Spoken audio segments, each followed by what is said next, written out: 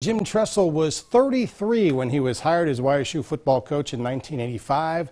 Today is his last day with the university. From first day to last day, seems like he's always been 2 to 3 steps ahead of all of us, right?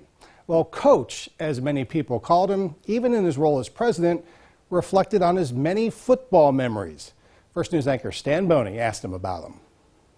I sat last Tuesday with Jim Tressel at the table in his Youngstown State office, which at this point was cleared out. He reflected on his early years and how the people of Youngstown did not know how good a place it was. And to me, that was one of the real exciting opportunities, was to see if I could help kind of bring that spirit back to feeling good. At his first team meeting, the coach even saw a damaged self-image in his players. No one had on a YSU t-shirt or sweatshirt. So we made a rule right then: if you ever came to Stambaugh Stadium with something other than a Youngstown State paraphernalia, if it's another university, you turn it inside out, because there's only one university that's important. John Patton down to the 20.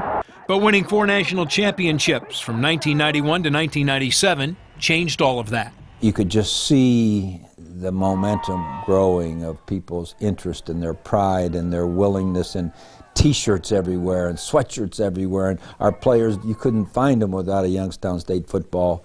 And that was so much fun to watch. The head football coach at The Ohio State University, Jim Tressel.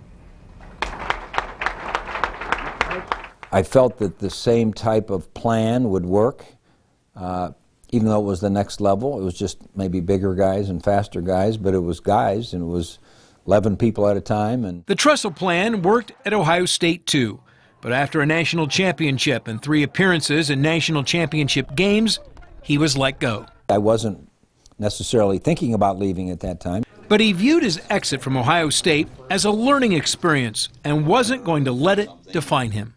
If you spend a whole bunch of time bemoaning it or saying we were robbed, or that shouldn't have been, or, you know, it's unfair, you're wasting emotional energy, you're wasting time. Tonight on First News at 10 and 11, Jim Tressel talks about his presidency.